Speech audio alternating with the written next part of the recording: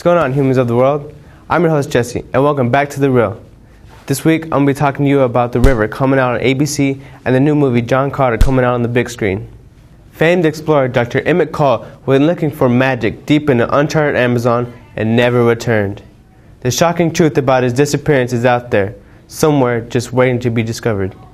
To the millions of kids who grew up watching his nature show, Dr. Cole was a hero.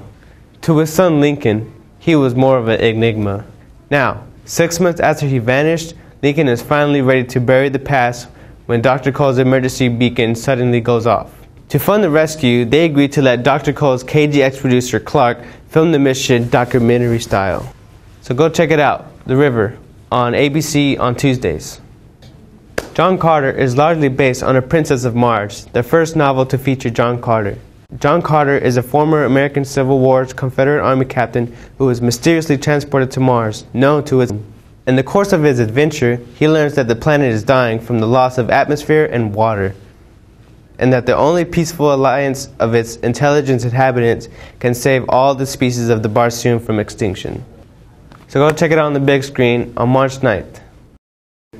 Alright guys, thanks for watching. I'll see you next time on The Real.